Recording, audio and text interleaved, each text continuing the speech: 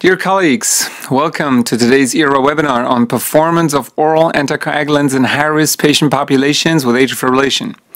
My name is Jan Steffel from the University Hospital of Zurich, and I have the great pleasure of being joined by Professor Ronan Collins from Tala University Hospital in Dublin tonight. Good evening. Thank you, Jan. Hello.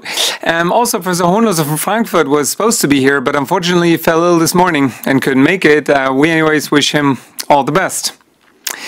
The aim of this webinar is to give you a better understanding of a couple of topics. One, is anticoagulation management for atrial fibrillation different than the frail and the very elderly?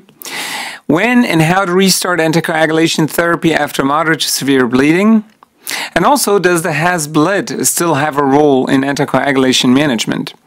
Now, we'll go through this with the help of some clinical case presentations.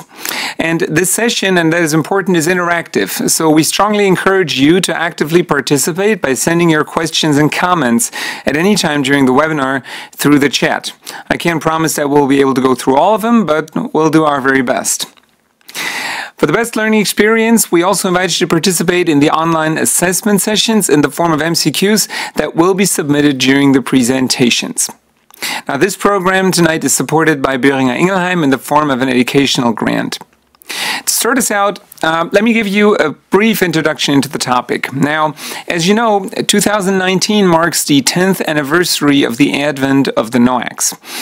It was actually just 10 years ago at the ESC in 2009 when the first NOAC trial, the first Phase 3 randomized clinical trial comparing a NOAC to vitamin K antagonist came out, the RELY trial. And I don't know about you, Ronan, but I did not really anticipate the results of that. No, yeah. Nor the results of the 3 other trials that were to follow. We felt that, they might be a little, they might be as good as warfarin. They might be a little bit better in terms of, the way to handle them. You don't need INR monitoring. But ultimately, they turned out to be at least as good, if not better than warfarin. And at the same time, there was really no signal for an increased risk of bleeding. On the contrary, the most feared type of bleeding, intracranial hemorrhage, was consistently reduced with all 4 NOACs. And this has really led to a paradigm shift in the way that we use anticoagulants in atrial fibrillation. And these data, these randomized clinical trial data, then were supplemented with the with registry data, which really overall, if you just want to put it into one sentence, really confirmed the results from the randomized clinical trials. And ultimately, taking this even one step further, actually showed some very important results on a more general level. And I'll go through those in my slides. These are my disclosures. Because the Swedish have these terrific registries where they just simply have every single patient included. And this is one of those registry data that I'm about to show here that just came out from the Stockholm region. Well, in Sweden, as you can see, as of 2011, basically when the NOACs hit the market, hit the clinical arena, there was a nice uptake of NOACs all throughout. At the same time, vitamin K antagonists really were on their way down or even out. And this is not a big surprise. This is what we've seen all throughout. However, what was a surprise, though, or at least something very worthwhile noticing, was that, in fact, this came along with a reduced rate of ischemic stroke. If you compare a cohort of patients treated in 2012 in the blue circles with 2017 in the red circles, you can see that in fact the incidence of ischemic stroke was lower in 2017 compared to 2012, and that was true for all types of ages, through all groups of ages, so including, like what we're talking about tonight, the elderly, the frail, and in fact also all throughout all categories of the CHA2DS2-VASc or strata of the CHA2DS2-VASc score, even in the high CHA2DS2-VASc patients. You can also appreciate that the absolute difference is the largest in the highest risk patients, so in the oldest and also in the ones with the highest CHA2DS2-VASc. Now, of course, you're asking yourself, so what's the price we pay? How much more bleeding do we see? Well, in fact, interestingly enough, the rate of severe bleedings were pretty much exactly the same in the 2 years, 2012, 2017. So, of course, these are registry data. There's always limitations to them, like residual confounding. There's also coding issues, of course. But I think these data really go into a very interesting direction as to, what we've been doing over these years seems to be paying off. And in fact, you might be thinking they're only starting to, anticoagulate the easy patients, the low-risk patients, but in fact, that's not the case. If you compare the 2012 and the 2017 cohort, you'll see that there's an uptake of NOACs virtually all throughout all categories of ages, but also and particularly in the elderly.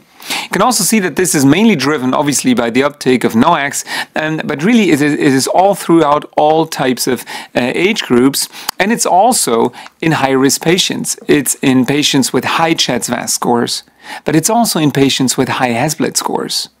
So this is really something very interesting to keep in mind. The Hasbled score, as you know, one of our questions, one of our goals, right, was introduced in 2010 and has been misinterpreted in many ways because it was never meant to be a score by which just in and of itself we should not anticoagulate somebody, right? It was really more meant to remind us of the modifiable bleeding risk factors because Hasbled and CHA2DS2-VASc track along so well, and patients with a high Hasbled score usually also have a high CHA2DS2-VASc score. So this is really what this is good for. And in fact, these data are really quite interesting because they, like I said, indicate that what we're doing, that we're actually moving out of our comfort zone and moving also into anticoagulating these difficult to treat patients seems to be paying off in terms of reducing the incidence of ischemic stroke. Of course, with all of the huge body of evidence that we have, there still are some questions that remain unanswered. This is why we actually, Hein Heidbüchel and the group in 2013 brought out for the first time the European Heart Rhythm Association practical guide on the use of NOACs, and last year we published a completely novel and reworked version of this. Ronan was one of the key pillars of this excellent group of people that we had the pleasure to work with on this, and we hope that you find this useful. In case you haven't downloaded it yet, this is the address where you can download this for free. So basically, Ronan, with that, I would like to hand over to you, and you have a very nice and very instructive case that you're showing us tonight about anticoagulation, AFib, and a really difficult dilemma. Well, thank you, Jan. And just to pick up on the theme of what you were saying, I'm struck very much by that evidence from the Swedish registry. And of course, if this is replicated across Europe, we're going to see a major reduction in stroke numbers, which is important, really. I think when we bear in mind from the stroke side of the equation, the Stroke Alliance for Europe has predicted a major increase in most Western European countries in the absolute numbers of stroke. But of course, if we do get effective anticoagulation, and I'm always struck by the Euro Heart work done in the early noughties, that's showing that, the high-risk group of people, we were anticoagulating at best 50% of people in that high-risk group, and that was because that warfarin really wasn't designed for an older population that probably needed the drugs most. I'm also struck very much as a geriatrician by the theme, of course, that most advances in medicine benefit older people as much, if not more, because they have more to lose, as we're going to touch on later on in terms of frailty. And so I think these are important concepts to bear in mind as well. Coming back to the case that I chose, this is I work as a stroke physician and I'm a geriatrician by background as well, and I work very much closely with my colleagues in cardiology in Tal University Hospital in dealing with atrial fibrillation. But this is one of the more difficult cases we've had recently, and I think it raises several of the dilemmas that people may find useful that we address here tonight. These are my disclosures. And then just moving along, let me give you a slightly younger person than I normally have. It's a 63-year-old man. And he presented with a relatively mild stroke, a mild right hemiparesis, only scoring 3 in the National Institute of Health stroke scale for drift, background history of hypertension and diabetes. Rather interestingly, we didn't have much of a history at the time, but he told us he had an intracerebral hemorrhage 5 years ago from which he made a good recovery, and he had no intercurrent illness. So technically, this is a man, if he had atrial fibrillation, would be a CHA2DS2-VASc score of 4, of course. But when he first came into hospital, he has a kind of a left hemipresis, but the only abnormality we could see was on the left side of his CT scan. There's little areas of hypodensity, which probably related to the prior hemorrhage or an intercurrent ischemic event, but wouldn't have accounted for his current presentation, Jan. And of course, then when we did the MRI, lo and behold, we find two lesions in terms of one in the external capsule on the right side and also one in the right cerebellar hemisphere as well. And so he's got two small little infarcts here, acute infarcts and diffusion-weighted imaging. And then we retrieved these old scans, and you can see this rather large left-sided intracerebral hemorrhage, which is not quite basal ganglia and not quite lobar. It would be what's considered subcortical cortical border intracerebral hemorrhage. It might be consistent with a cerebral amyloid angiopathy, but certainly a substantial-looking hemorrhage, as you can see. But so we follow up in terms of our MRI, and lo and behold, we see a load of microhemorrhages. And there's about 8 microhemorrhages on that slide, and most of them actually are subcortical rather than in the lobar hemispheres as such, and maybe more consistent with a hypertensive etiology rather than amyloid angiopathy. But again, it's a consideration of what you think you're going to do down the line. And so this man with a relatively mild stroke gets admitted to our stroke unit. We think that the infarction is the major immediate concern, so he's put on high-dose aspirin. He gets an MDT assessment, which is very important in stroke care, and he gets a proper workup. We can see that his carotid Doppler shows no significant stenosis. He gets 96 hours of cardiac monitoring. He's free from atrial fibrillation. We did notice, however, that he's got frequent APCs. We do a transesophageal echocardiogram, and it's normal. And it's normal in the sense of completely normal. Normal left atrium, no visualized thrombus in the left atrial appendage, no PFO and bubble study, and a normal aortic arch. So no obvious embolic source. He makes a very good recovery, so he's discharged happily at day 8 home with a follow-up blood pressure monitor because we know he has hypertension. And we decided that we might do an LP to see is his beta amyloid level normal, given that he's got several of these hemorrhages. Now, APCs is atrial premature beats, huh? Premature, so he has absolutely. frequent atrial extrasystoles, but no atrial fibrillation. No atrial fibrillation. Okay. Just very frequent APCs, as you say. So the first question to the audience, basically, in terms of stroke prevention, I know this is slightly a stroke question. So is aspirin monotherapy correct? Would we go with dual antiplatelet therapy? Should we assume that he's got 2 small infarcts, that this is a cardioembolic etiology and start an oral anticoagulant? Should we assume that this is an embolic stroke of undetermined source and start him on an OAC with dabigatran? We've had some recent trial evidence on that. Or should we assume that's an embolic stroke of undetermined source and start OAC with rivaroxaban, as we have some trial evidence on that? Okay, that's some interesting questions, and sometimes you feel that something is obvious. Sometimes you feel that some of the trial evidence is obvious, which indeed then doesn't turn out to be so obvious after all. And when I look at our responses, Ronan, there's actually over 50% that would go with number 1. That feel that aspirin monotherapy would be the correct answer here. Well, now I feel happier, given that that's what we did ourselves, and so we went with aspirin monotherapy. You could also make an argument maybe for dual antiplatelets in this situation, and this is recent evidence from the POINT trial. I know we're slightly straying into stroke medicine, but it's of interest. And it showed that dual antiplatelet therapy in TIA or minor stroke was associated with 1.5% absolute reduction in ischemic events, but importantly also making the point that if you use dual antiplatelets, you get a 0.5% absolute increase in major bleeding as well. And antiplatelets are not innocent either. So I think aspirin monotherapy might have been the right choice here myself, again, given that we made it, of course. Now, you could also argue, of course, it's got 4 legs and a tail and it barks. Surely it's a dog, right? It's a dog, has to be a dog. And we always thought in terms of stroke medicine, that's an embolic stroke of undetermined source. It's got an embolic pattern. That's a little shower that's gone up 2 different vascular territories. It must be a dog. Well, a woodchuck has got 4 legs and a tail and it barks as well, apparently. And of course, we have Bob Hart's evidence here now in terms of navigatesis with rivaroxaban, which basically showed that we didn't get a reduction in ischemic stroke when we treated what seemed to be embolic pattern stroke with an oral anticoagulant versus aspirin. And we got a corresponding increase in bleeding. And this was very disappointing for us in the stroke world. And of course, this has been mirrored by those of you who were lucky enough to be in Canada to hear Christoph Loftina presented the first results of RESPECT ESUS, which looked similarly at dabigatran, and again showed that there was no significant reduction in ischemic stroke events. And interestingly, in that trial, the rate of hemorrhage was greater in the antiplatelet than with dabigatran, which brings me back to my point, which is relevant later, that antiplatelets aren't always innocent either, yet we have less of a reticence with antiplatelets than we have with oral anticoagulants. Absolutely. And so we march on. Question to the audience as well, and I'm very interested in my cardiology colleagues as to what I should have done. I should have actually maybe liaised a bit closer.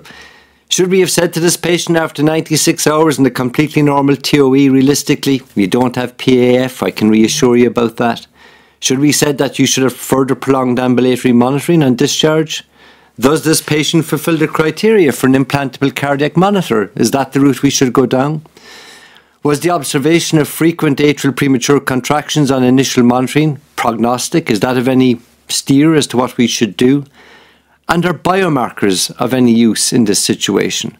And it would be interesting to hear what the audience think about this. Yeah, absolutely. And I think it already enters into the field that we'll be touching on in a minute, right? I mean, we have all these beautiful hypotheses, and we have all these beautiful ideas of how things develop, but ultimately there's nothing wrong, and there's nothing worse than a beautiful hypothesis that is then ultimately proven wrong by ugly facts, right? Yeah. And this goes into that direction. I mean, some of the things just, we need to have the evidence. We need to have trial evidence to ultimately answer this.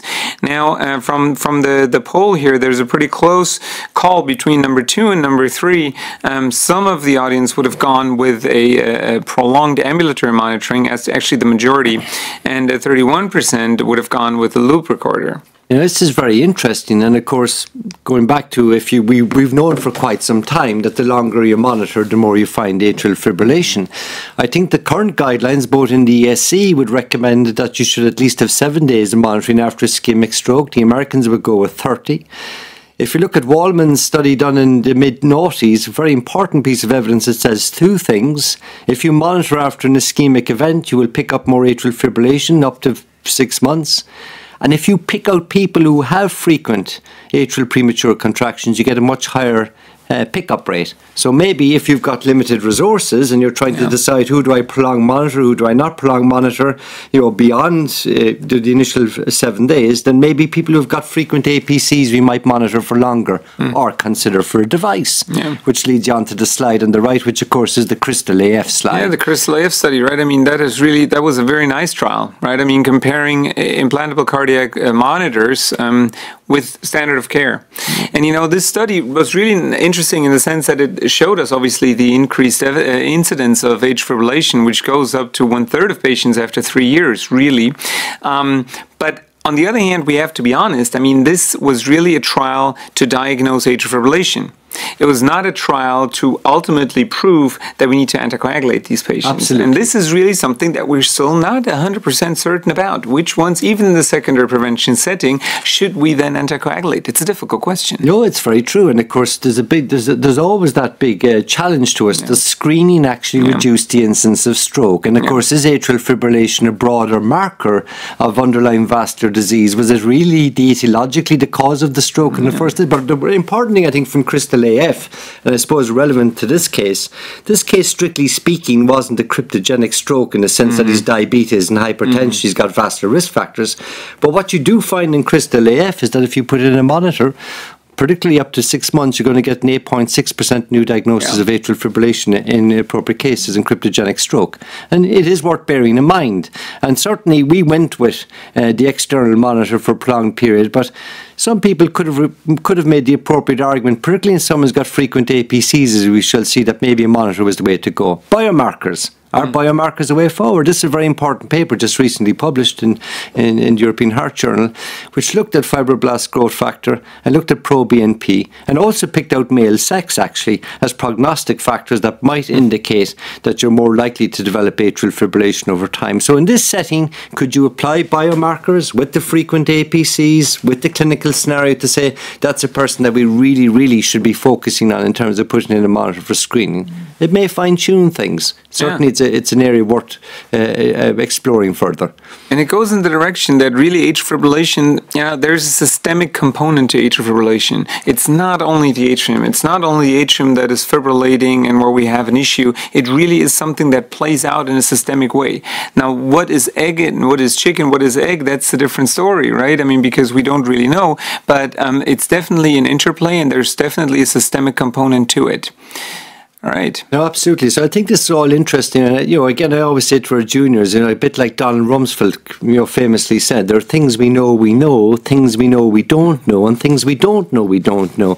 And I always say to my colleagues, there's lots about atrial fibrillation we're not even aware we don't know yet. Oh, yeah. But in any case, rather than present the second case, there's a sequel to this case that 4 months later, the patient left on aspirin again because we had no evidence of atrial fibrillation. He presented now with a slightly more severe stroke with left hemiparesis and visuospatial inattention, and his NIHSS is 8 now. And again, there's the CT to exclude hemorrhage because he is on aspirin, and he has microbleeds, and he had previous intracerebral hemorrhage. But when we do the MRI, we see the acute infarct in the right centrum semiovale here. And this has given it that kind of almost cortical flavour of visuospatial intention because it's at that subcortical cortical junction type picture. And so we now have a third infarct. Again, he's admitted to the stroke unit. His aspirin is increased in dose. He gets his assessment. We repeat the transesophageal echocardiogram to see is there any thrombus now formed left atrial appendage. Were we really right the first time? Again, the cardiac monitoring is normal, but there's frequent APCs. We control his blood pressure. But now we decide that we should put in an implantable cardiac monitor in this man. We really have enough evidence at date and discharge. And literally on day 12, we have multiple runs of AF to record. Now, the burden of these in total is less than 10 minutes. And this is another interesting question about the burden of atrial fibrillation. And of course, the burden of atrial fibrillation has to be in the clinical context. And in this clinical context, we think 10 minutes was enough on day 12 for us to haul him in and reappraise as to what we were doing here. But of course, you could make an argument, right? Because ultimately, presently, with respect to the duration of atrial fibrillation and device-detected AFib, subclinical AFib, in case you didn't really feel anything of this, we would have to consider the subclinical atrial fibrillation. We don't really know. This is why we're doing the Artesia, the NOAA trial, to really find out what's the duration that really mandates anticoagulation. Currently, from the ASSERT trial, all we know really is that over 24 hours of AFib, the risk of stroke really increases. Anything below 6 minutes seems to have the same risk of stroke as those that don't have AFib. But I agree. I mean, with this, multiple runs of AFib, less than 10 minutes, probably I also wouldn't have randomized that patient into Artesia. I probably also would have opted for anticoagulation, him having had his third stroke now. I think that's, clinical judgment. I think that makes sense.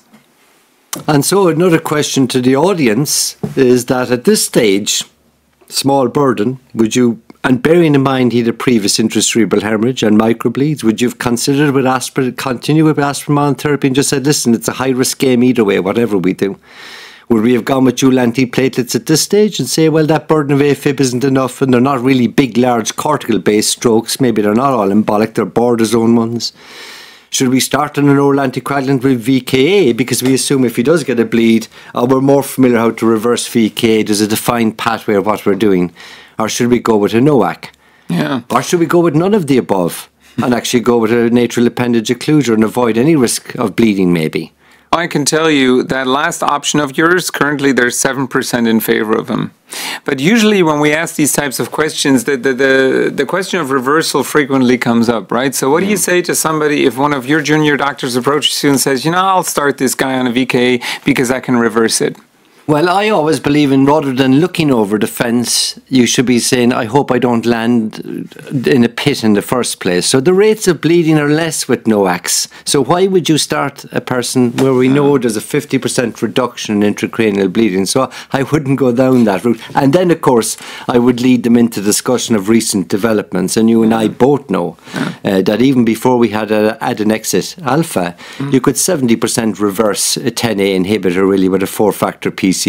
That's right. And of course, we now have, of course, Praxiband in terms of a daricitinib, in terms of a dabigatran reversal as well. So I think that argument is fading, but of course, it's very hard when we're used to what we did with warfarin in changing and turning that boat slowly. Yeah, but it absolutely, is absolutely, and I think I couldn't agree more, and that is particularly true when we talk about intracranial hemorrhage, right? Because once that has happened, usually any type of reversal, there's hardly a lot of good data out there that reversal really plays an important role for intracerebral hemorrhage. So this is really something, as well as for that matter, all real severe type of major bleedings. Try and avoid them in the first place. Try and strike a good balance between efficacy and safety in the first place. Yeah, absolutely. And so, just to reiterate the point, antiplatelets are not innocent. No, if you add them to a NOAC, you're doubling and tripling, but they're not innocent to begin with, looking at that. And in terms of going back to looking from our own guide, what to do with bleeding after a NOAC, we very much clearly spelt out that there's minor bleeding, there's minor measures that can be taken effectively, and even with nose bleeding, compression and tranexamic acid before you get out the big guns. But then we have specific reversal agents as well now for the new drugs, and I think this is very well illustrated in the practical guide in terms of NOAC use as well. So I think we are slowly winning that argument. And then I suppose when it comes back, if we consider this case in specific, and let's say we've decided we're going to anticoagulate here, because he has had 3 infarcts and he has had multiple runs and he had frequent APCs to begin with. And I'm guessing this guy has some form of atrial myopathy anyway, and it's eventually going to become more and more frequent. But let's presume that intracranial hemorrhage is relatively recent and we're going with the oral anticoagulant. So which factors do we consider? Well, if it was a severe bleed, of course. If you had multiple cerebral microbleeds, and the pattern of those is important as well, because if they're subcortical and it's related to hypertension, then the most important thing is to control blood pressure. And of course, to outrule cerebral amyloid angiopathy if you can. Older age is a factor, of course. Of course, people who had bleeding during interruption of anticoagulation is risky. Chronic alcohol abuse, etc., need for other antiplatelets. But of all those factors, really, when it boils down to it, this gentleman's ICH was remote. It wasn't recent. He did have good control of his blood pressure, and we were ascribing that there was a definitive cause to his ICH in the first place, and I think that's important. And he has stood the test of time because he was being treated with high-dose aspirin for a couple of months and he hasn't rebled. And antiplatelets are not innocent. And they're not innocent at all, like you just showed us. And, ultimately, but what I think one of the most important aspects of this graph, and this is why we put it in there, is to have that discussion in the first place. Because I think it is wrong to have that monosynaptic reflex that once somebody has had a bleed, now you can make that argument best for intracranial bleeding, but also for other bleeds. Once they've had a bleed, forever they will be excluded from anticoagulation. And we'll talk about no anticoagulation or about LA occluder. And I think there is a room for all of these. Yeah. But I think the monosynaptic reflex to just go to the red box here in this graph is wrong. We need to take a look at this in a differentiated way, and really what you're saying is, do it in a multidisciplinary approach, right? Because I can't judge on the pattern. I need you guys, I need the neuroradiologists for this. I can't do that. We can contribute our part. The cardiologists, the general cardiologists can contribute their parts. Really, this is the timely way of doing this. Probably, I would say, 85% of patients with AFib, they're rather straightforward with respect to anticoagulation. But for those 15%, 20% maybe, we need to get all of our brains together and do what's best for the patient.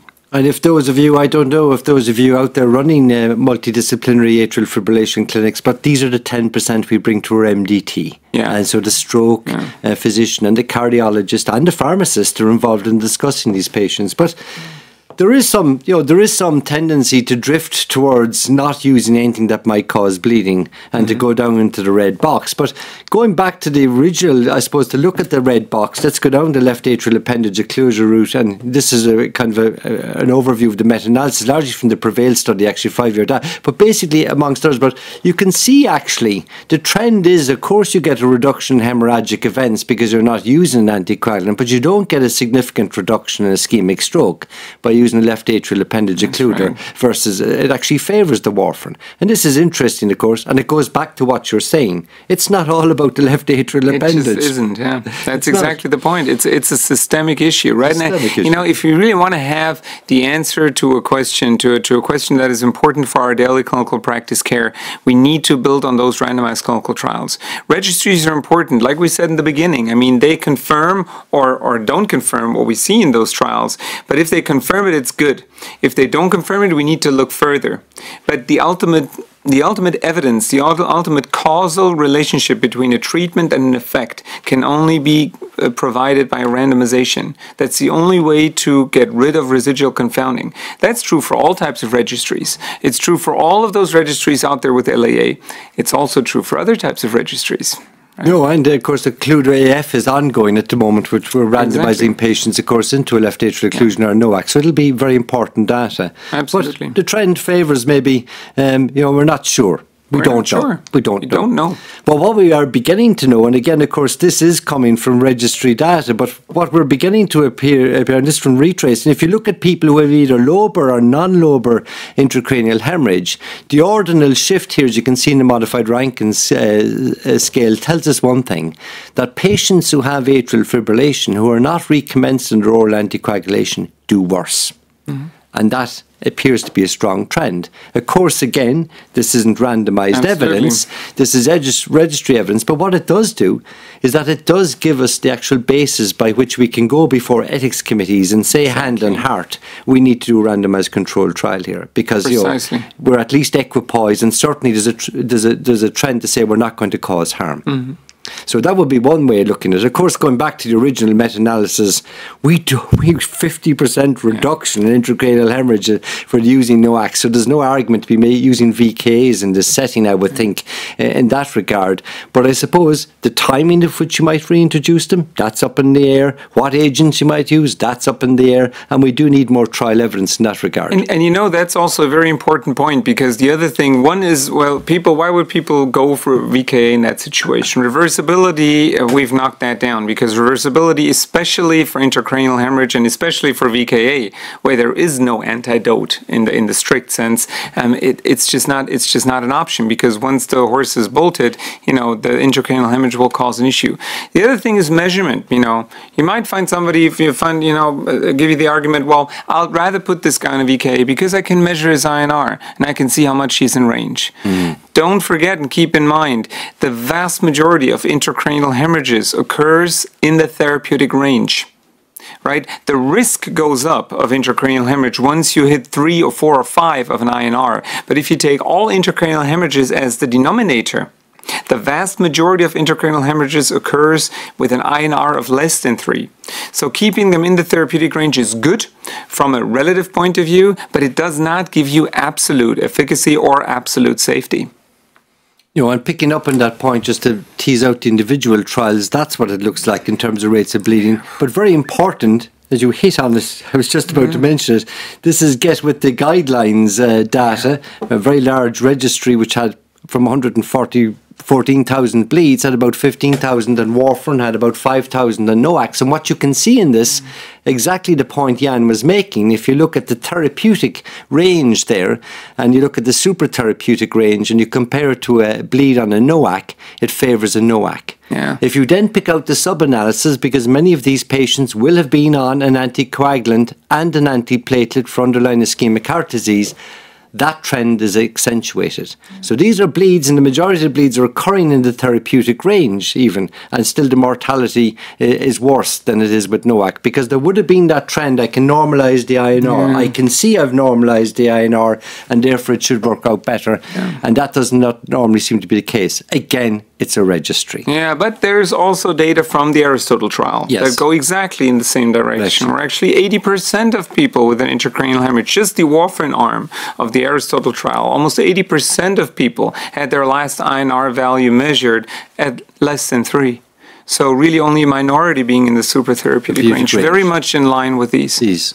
And again, this is a meta-analysis done recently on the available small studies looking at mainly registries, really randomized controlled trials, looking at intracerebral hemorrhage in people who've been on a NOAC versus VK. And the important point here is that because there would have been an assumption that the volume of ICH might be greater with NOAC because you could reverse warfarin. And most of these studies are older than the time when we had reversal agents, and that's not true actually. The volume appears to be the same whether you're on warfarin or not. The last trial on the in there didn't have a comparative VKA arm, so it's left out on its own in terms of meta-analysis. And similarly in terms of mortality, although the trend favours the NOAC in this particular study, again there didn't seem to be huge concern that VKA was going to have a lesser mortality because you could reverse it and see that you reversed it with the INR. And I suppose what all this is saying to us is that in terms of randomised control trial evidence, we don't really have a big one, but we have lots of clues that at least it's not as more dangerous than warfarin, and we do know for a fact, of course, that your risk of getting an intracranial bleed is far less with the newer agents than it is with warfarin, and that's the starting point for me in this whole thing. But to go back to the original point, I think what it's important to remember is that people who have an intracerebral hemorrhage previously in atrial fibrillation should be going back onto their oral anticoagulant. The timing of that we can discuss, but what I would say, this is a very difficult case. The first point I learned from this myself is that if it's embolic pattern, keep looking for AF. Even if there's other risk factors like hypertension and diabetes, there's a fair chance you're going to find it if you pick your patient. Particularly in a person you may use biomarkers in the future. We may use frequent APC count in the future. And that leads me on to the second point. Previous intracerebral hemorrhage then is not a preclusion to oral anticoagulant treatment in AF. And the initial registry data suggests that you do better if you're oral anticoagulated, again, after your intracerebral hemorrhage. And patients with AF and the previous ICH has said appear to do worse if they're not back under oral anticoagulation. But the last point, of course, is and this is a big point. Everybody is an individual, and there is hiatuses in our knowledge here, and you need to sit down with the individual and say, what are the risk factors that this person has that might make them more likely to have a recurrent bleed? To modify the ones you can, and then to discuss with the patient what we know, what we don't know, and what the risks are. And I think that's very important as well, to have our discussion with our patients. Absolutely. I mean, patient engagement, patient empowerment is something that obviously we're discussing. We're constantly discussing also at the ESC level, at the ERA level, and this will be more and more, what we're doing. We're moving away from this paternalistic, I'm the doctor, you're the patient, I'll tell you what you need to do. We need to get the patient as well as the next of kin, their families, involved in a true shared decision making. Absolutely. Before I move on to the second case, there's actually one or two questions that we should take, and one of them here, I find this quite interesting, and some of the questions that you've brought in, we've probably already answered during the course of the presentation. But here, there's one question. I'll summarize two or three questions. Patients with implantable devices. So, a patient with a pacemaker has had atrial fibrillation 3, 4, 5 months ago, and has since been in sinus rhythm. So his stroke risk is pretty much normal, right? No. I wouldn't say so either, right? And the question is, where does the evidence come from? Take a look at the ASSERT trial. I think the ASSERT trial is really an important trial in that regard, right? I mean, this was in patients with implantable devices. And as a matter of fact, when you take a look at the time point when these patients, or some of these patients, have their strokes, only a minority of patients have had atrial fibrillation in the 30 days prior to that stroke. The vast majority has their strokes while they're in sinus rhythm.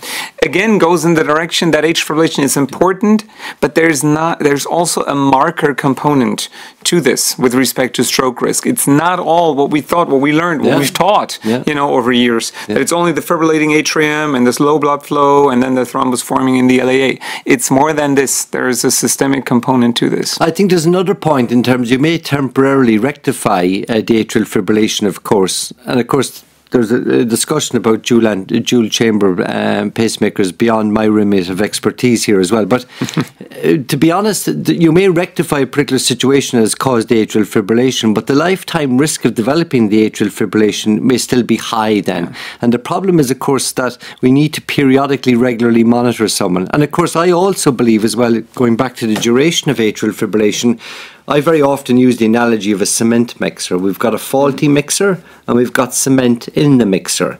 And of course, it's not just the mixer and the morphology of that, it's the cement going into the mixer. And of course, if someone has an infection, they've got a blood that's very rich in immunoglobulin that's more prothrombotic. If there's a chronic inflammatory condition, if there's an underlying malignancy, these are all going to add to the fact that your cement is going to be very prothrombotic going into a mixer that mightn't be so bad, but it now has very bad cement in it as well, and therefore is more likely to form lumps. And it's a useful analogy actually to give to patients, because patients can then understand what you're doing with the medications. I read you. That's very good indeed.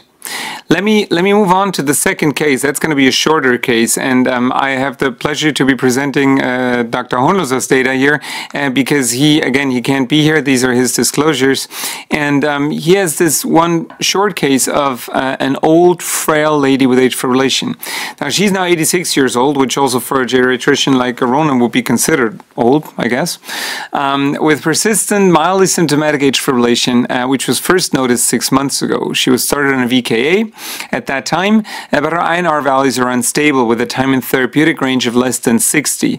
Now, personally, I would already call a TTR of less than 70 unstable. We know that the benefit really gets, diminishes quite dramatically once you get below that. Now, she has a history of 2 falls over the last 3 years. She has diabetes, mild hypertension, creatinine clearance of 52, and a CHA2DS2-VASc overall, as you can see, of 5. So, a high-risk patient. Yet a patient that I think all of us have in front of us, in front of our, mental eye. These are the typical types of elderly frail patients with atrial fibrillation. So, question now to you is, which of the following statements for that type of situation is correct? Number 1, NOACs should not be given to frail patients. Number 2, elderly patients derive less benefit from NOACs compared to VKA.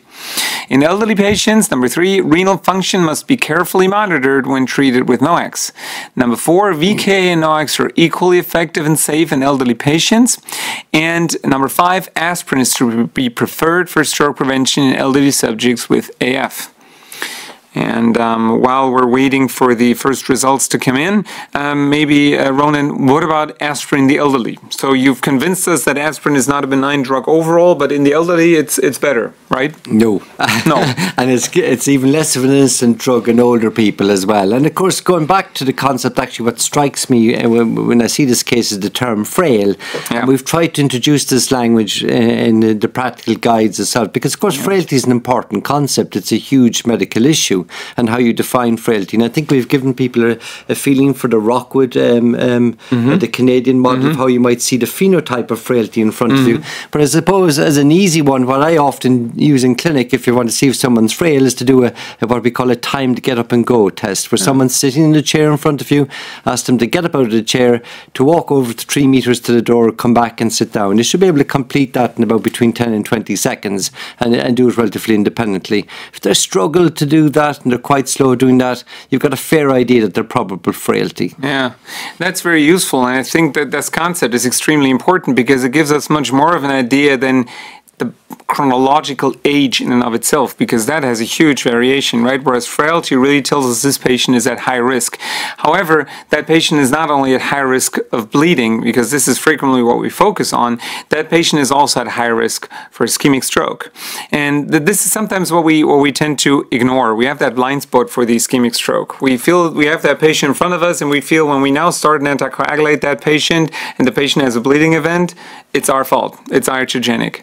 Whereas if we actively decide to not anticoagulate that patient, the patient then has a stroke, indirectly, that's also at least partly our fault because we actively said we're not going to anticoagulate that patient.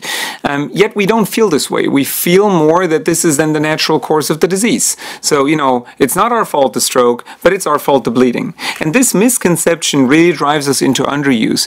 And it's important to realize this because, when we take a look at the trial evidence, again, the hardest type of evidence that we have, we can see that in fact there's no interaction by age when you take NOACs compared to vitamin K antagonists. They benefit the same in terms of relative efficacy and also in terms of relative safety.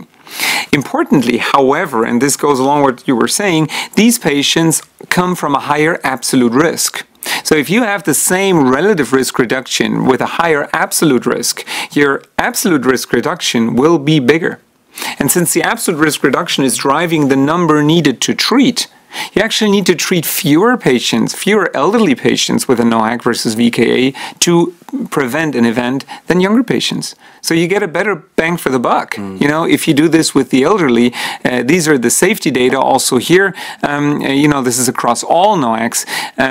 There's no interaction, but there are some differences between the NOACs with respect to the safety profile, but overall, this is really convincing. So this is how we ultimately then put it into our guide. This is a summary slide of this, right? So neither the over 75 years old older patients, the frail patients, patients at increased risk of falling, dementia, none of those in and of itself should be reason not to anticoagulate, to withhold anticoagulation, because these patients really derive the biggest benefit. We need to keep stroke in mind. A stroke in these patients takes them completely out. They usually don't return to their normal lives. They can't enjoy their families and their grandchildren anymore. We frequently focus too much on the bleeding side. We also need to focus on stroke in these patients. And like we said before, you know, stroke in atrial fibrillation is much more than we had previously thought. This is one of the things that we thought we knew that in fact we didn't know, and we're only now really learning, you know, what is causing stroke in atrial fibrillation. And there's a good chance that, you know, if we meet again in 10 years, we'll again be much further in terms of our knowledge. We've already seen this. In fact, this is really one of the part of the puzzle, an important part of the puzzle, because the PROTECT, the PREVAIL trial, those were very important trials, randomized trials, comparing LAA to a Watchman device to warfarin. And even if you take out the procedural ischemic strokes down here, you still have no reduction. You have a numerical increase in stroke. And we need to have trial evidence to really prove this. And fortunately, those are now ongoing. Until then, it is, I think, wise to stick with what we have in terms of trial evidence. In terms of guidelines, I'm sorry, these are the ESC guidelines that they say LAA occluders should really be for contraindicated patients. This is from 2016, and now just 2 weeks ago, the new American guidelines came out, and they reiterated this also, but pretty much with exactly the same wording that this should be reserved for these types of patients. I think these are important concepts. Now, with these two cases, I think some instructive cases, types of cases, patient cases that we see, on a daily basis, right? Yeah, and I think we went for two kind of extremes. We went for very much a kind of a critical bleeding kind of case where you'd really pause to think before you would anticoagulate someone again and what you might anticoagulate with them. And we delved into, of course, how long we should monitor for maybe dipped our toe in the water of what other signals we might get of who you might monitor longer for. But the second case is very much a phenotype that all of us see. And I think you absolutely made the point that with older people, and you spoke about that 86-year-old maybe even being older from my clinic. Well, I think I was telling you beforehand, I went fishing last year with a guy who was 94 years of age, and he organised a trip, and it wasn't. So I think the phenotype in front of you, is important. So the age needs to be put to one side. And even within that, like you said, a person who is frail or who's had one or two falls, or someone who has had dementia, those groups aren't homogeneous either. That's correct. There's, of course, we're not advocating that you should anticoagulate people who've got severe frailty, who've got reduced life expectancy, who've got very limited mobility, or people who've got severe cognitive decline, who've got very limited mobility. But you also make the point that people in the earlier stages of those diseases or conditions have very much reduced reserve. So even a small ischemic event will probably make it impossible for many of those people to come back to their previous level of functioning, and may ultimately result in residential care. Exactly, and we really tend to have that blind spot for this. I mean, this is our responsibility. I mean, we don't want to anticoagulate at all costs. Yes. We need to strike a good balance between efficacy and safety, but we need to keep efficacy in the equation. It's an important part of the equation. We need to prevent stroke in these patients. Now, one high-risk situation, and this is now turning over to your questions. Thank you very much for submitting all of those, and please keep doing so while we're approaching the final 10 to 12 minutes here. One of the aspects of the high-risk patients that we haven't touched on really during our presentations is renal disease, right? Renal insufficiency. So what about moderate renal insufficiency, say clearance of 30 to 50 milliliters per minute? Would you prefer to go with a VKA or with a NOAC? Would you anticoagulate these patients at all? Well, it's very interesting you say that. First of all, I think we've anticoagulated people with VKAs who had renal disease more out of tradition than out of evidence. The first thing is actually, even if you looked at, there was a very nice paper looking at renal decline in people on warfarin and people who were on a NOAC. The most renally excreted NOAC, as it happens, is the bigotrin. And the rate of renal decline was far greater in people on warfarin over 30 months. And of course, there is this concern that warfarin affects the gamma carboxylation of one of the enzymes associated with vascular calcification. You may get accentuated vascular calcification. So, and if you actually look at the evidence for warfarin in end-stage renal disease, in stroke prevention who have atrial fibrillation, it isn't good actually. Well, there's no randomized evidence whatsoever, right? But there's one that's serious where it caused more harm. Exactly. So again, a situation where we think we're doing something good, but we're not. So I think in moderate renal insufficiency, it is absolutely okay to use NOACs. Absolutely. In fact, there's evidence now from the Aristotle trial where in fact the benefit in terms of safety might even be bigger for the NOAC, apixaban in that case, as compared to VKA, as renal function goes down, which is actually quite interesting. And then once you reach severe renal insufficiency, so below 30 milliliters per minute, we really don't have any data. I mean, in our guide, we put a yellow arrow for the 10A inhibitors because we feel that, in view of the fact that there's really no data, but also no data for VKA, it might be okay to keep them on it until you're 25, at 20, and then once you're approaching end-stage renal failure, I mean, we're really at a loss of data. We just simply have no clue. No, they're very small numbers that ended up in that category within the individual trials. So that's the first point. And I think the second point is, of course, that when people are in moderate renal disease, the basic message is we need to watch them more closely. Oh, yeah. And obviously dose reduction as per the SPCs, but as a cohort of people, there is some evidence emerging, particularly probably with apixaban in people at more in-stage renal disease, and beginning to emerge a little bit with doxaban. But you're right, at this stage it's a little bit of a grey area. But I think we came up with the rule, wasn't it? Creatinine clearance divided by 10 for the interval in months as to how often you would follow them up. But minimum, yeah. But going back to that patient that Stefan gave us as an example, I think if that patient was in our clinic, we would probably follow her up monthly, at least for 3 months, to ensure that there was stability in renal function. Yeah, and also that, she's doing well with whatever NOAC you treated her with, right? I mean, she might have had one of those nuisance bleedings, and, these are the types of bleedings that people usually don't tell us about. Right? I mean, but they will stop their anticoagulant for it. And then, then we have the problem and they return to your service with a stroke. And this is why it makes sense to monitor those patients closely. Even if we don't monitor the INR, we monitor her clinically and monitor her renal function. Another issue that also in those high-risk patients, elderly patients, that is frequently a problem is, when resorption is limited. Like, for example, patient with diarrhea. How do you deal with that? And we've come across as well patients, not common now, but patients with partial gastrectomies. Now, there's kind of case reports at best. And I suppose in patients who've got short bowel syndrome, partial gastrectomies, or maybe chronic irritable bowel or frequent diarrhea, I think this is one of the arguments, going back to our guide, where we begin to float the idea, Jan, that maybe we could look at drug levels in some meaningful way for this cohort of patients. Now, you could say the same thing to an extent with people who are very, very high BMIs. Are you better off using a VK in those circumstances because you know what the INR is?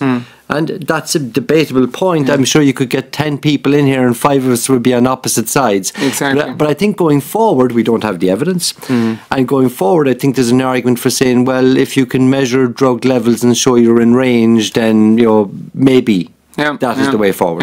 That's right. I mean, take that patient with diarrhea, for example. I mean, that patient might have a reduced absorption of the drug, but that patient might actually also run into renal issues at the same time, especially the elderly. Once they get dehydrated, these are the most important types of situations where they really run into troubles. This is why I always sensitize my patients to this. Number one, they have to be there, twice every other month or whatever, but also to sensitize them to situations where they might be dropping their renal function in between, like diarrhea, like an infection, like when it's really hot outside, any type of these. Tell them, if that happens, please come and see me or your primary care physician so that we can check how things are. think drug level monitoring is something that we will be looking at and that we will be seeing more in the future as well. Yeah. You know, none of the companies wants to hear it because obviously this is not the way that the drugs were developed. And of course, we have to admit, so in way over 95, 98% of patients, we don't need to do it. Right? We don't need to do it. These drugs were developed and were tested without any type of measurement, and they worked very well. But there are situations where it may make sense. We need to keep in mind we don't have, like you said, any trial evidence. We also don't know any target ranges. The ones that we put in our guide and we really stuck out our head you know, are the peak and trough levels that are observed in the trials. You know, these are not target ranges. But in that patient, for example, with diarrhea, it would show you where normally a patient would end up with their trough level, for example. And so it gives you a little bit of an idea. You would not recommend to dose a certain NOAC based on a certain trough or a peak level. We're far away from that, especially with respect to trial evidence. Yeah. Okay. So here's another one, and I think that's also an important one or an interesting one. You know, talking about high-risk patients. What about patients undergoing PCI? I would have asked Stefan Honloser this, but unfortunately he couldn't make it. So, Ronan. So you have to ask the non-cardiologist who's undergoing PCI. Well, I think there's a couple of tenets that even I know as a non-cardiologist in this regard, that clearly if you have a primary intervention in terms of coronary arteries, you'll need an antiplatelet if a stent is being put in. So we all accept that. Yeah. We also accept the fact that you'll need a dual antiplatelet. But we accept as well, we know from the evidence that the longer you continue dual antiplatelets, the more bleeding you'll get. And of course, the balance here is that what's the minimum amount of time I need to take my dual antiplatelet in addition to my anticoagulant for my atrial fibrillation before I can come off it? And I think in uncomplicated PCIs, and of course I don't do PCIs, so I can't tell you what's a complicated one or uncomplicated one, but from talking to colleagues I know that difficult channeling through left mainstem occlusions are complicated ones. You're probably looking at a minimum of 3 months dual antiplatelets and then down to monotherapy. And basically within our guide we very much moved that way, and I think the VOST trial amongst others has shown very much that we have probably continued dual antiplatelets a bit too long for too many patients and caused excess bleeding. I think that's probably a general overview. Yeah, I think that is exactly it. I mean, the point that we really make in our guide also, and this is also true for the guidelines, I mean, you have to individualize this enormously. Like you have to individualize NOAC therapy in general, especially in the setting of PCI, of triple therapy. You know, this is absolutely key. There is no one-size-fits-all solution, you know. And but really, like you're saying, I think the duration of triple therapy is decreasing further and further and further. And there are some data out there now, the Pioneer pilot trial, if you want to, with rivaroxaban, also Redual PCI with the Bigatran, that have really shown us that we can reduce bleeding quite massively, and probably the effect on ischemic events is not all that huge. There are 2 more trials out there, the Entrust trial with edoxaban that will be presented at ESC probably this year, and then the Augustus trial, which will be presented in one and a half months at the ACC. So this will really then shape this even further, but this is really as it is, we're moving, you know, shorter and shorter in terms of triple anticoagulation. My one comment about the Pioneer trial in particular, and this is, we need to be alert about this obviously in terms of the dose that has been used in that trial. And of course, once that period ends, it's important to remember that that dose was not trialed for stroke prevention beyond the initial period. And I have one concern, that there may be confusion around the dose, and I think we need to be vigilant around that. Absolutely, and this goes along into the last question that we can tackle for tonight. That's among NOACs, is once daily dosing only advisable for edoxaban and rivaroxaban? Once daily dosing. Yes. Is that only advisable for edoxaban, rivaroxaban, but also maybe for others, for the others? Well, no. Well, I mean, the edoxaban and rivaroxaban SPCs, it is a once daily dose. So, I mean, but again, of course, this is where some of the confusion, if you go back to the Pioneer, goes that we were using a BD 2.5, and this is something that we probably need to be careful about. Exactly. And we need to specify. Absolutely. This is why we also put this in our in a big table. You know, not to confuse drugs, indications, and patient profiles. Like, for example, you're mentioning rivaroxaban. This likely will be approved within this year for patients with atherosclerosis without atrial fibrillation. based on the COMPASS trial. Yeah. Completely different population, completely different dosing. So really keep in mind the right drug, the right dose for the right indication. That's absolutely crucial, because otherwise it'll be a huge mess, and we're completely in the woods with respect to any trial evidence. No, and I think we need to stick to the SPCs when it comes to stroke prevention and atrial fibrillation. And obviously, acute PCI is a separate indication, but you need to be vigilant once that period is over, that you reappraise what we're doing. Yeah. Absolutely. Well, I guess we're sort of approaching the end of this webinar, and I'd like to close the session just by briefly summarizing the key messages for your daily clinical practice. I think number one, in 2019, now 10 years after the NOACs hit the field, they are standard therapy for stroke prevention, based on all the trial data that we have, based on all the registry data that we have. High-risk patients, like many of the scenarios that we discussed tonight, high-risk patients derive the greatest benefit for stroke prevention, but they're also at the greatest risk for bleeding. While they're at a large risk for bleeding, we need to keep in mind that the primary goal of anticoagulation is stroke prevention, because preventing strokes in these patients will have a severe impact, positive impact, on patients' quality of life as well as on mortality. Of course, by whatever what we're doing, we need to strike a good balance between efficacy and safety. It is absolutely crucial to individualize therapy. We now have 4 NOACs available. There is no one-size-fits-all NOAC. There's no one-size-fits-all anticoagulant regimen. We need to individualize therapy based on the SMPCs, based on the randomized trial data evidence. It makes things more complicated. Yeah. You know, 10 years ago we had warfarin, and that was pretty much it. Maybe aspirin, but aspirin is out now, and warfarin is pretty much on its way out for the vast majority of patients. You know, so it is getting more complicated. We have 4 NOACs, but like we said in the beginning, and I think this is where those data from Sweden, but also data from the UK that go in a very similar direction, are aiming at, or are telling us, you know, it's worth investing time into. You know, we're all spending this hour today here, the two of us, you at home, when we could be spending time with our family, enter into the weekend. You know, we're investing time into this because we want to treat our patients best. And it's great to see that there are some data that are really showing us that what we're doing will have an impact on our patients. I'd like to thank you, Ronan, a lot for your presentation and for the lively interaction. Thank you. Also, thanks to Professor Hohenloser, who unfortunately couldn't make it, but for his presentation anyways.